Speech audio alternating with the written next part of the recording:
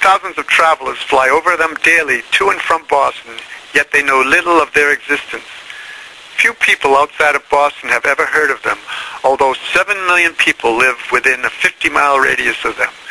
Even most Bostonians are only dimly aware of the islands of Boston Harbor. They're still undiscovered by the vast majority of people in the Boston area and throughout the region and country. What are some of the best places you think that they would love to know about or love to go if they would just get themselves out there?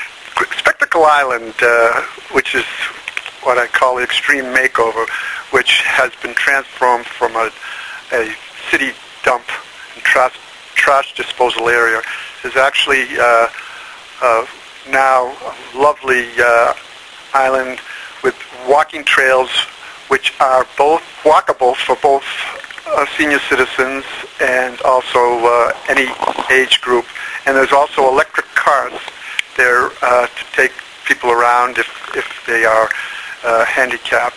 But it has wonderful views of the harbor and the city of Boston, and excellent visitor center, and it is certainly worth going out there. Patriot Island is a very interesting island in that it's one of the largest islands. It does have actually some old summer houses that still enjoyed. People still live there, and they're restoring the Fort Andrews out there. It is a lovely island to walk around, and the shoreline is to pick up sea glass and just to relax and recreate and contemplate. George's Island, yeah, it has a highly restored Fort Warren, which is the centerpiece, was and still is, of the islands as far as its historical interest. Used as a Confederate prison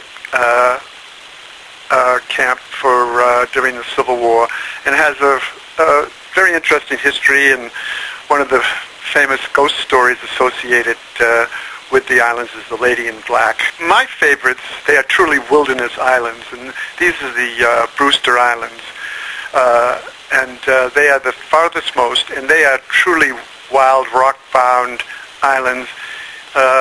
You can get on them if you're a private boater and you're a little intrepid, but to walk through and see the all the migratory birds and the gulls and everything that rest there, and even seals. You can see seals off the rocks, on the rocks off there. And then Boston, always in the distance, and then you look eastward in the Atlantic, in the expanse of the Atlantic. It is truly a maritime and, well, frankly, almost a spiritual experience out there. Boston Light is, obviously it's the oldest extant working lighthouse in the country. On South Shore, believe it or not, probably the most beautiful is not an island, and it's World's End. And this is part of, people don't think of World's End, but it is part of the national park that they erected there. And, frankly, I've gone there many times, all seasons, and the truth is that is really a gem. This is Sue Scheibel reporting for the Patriot Ledger.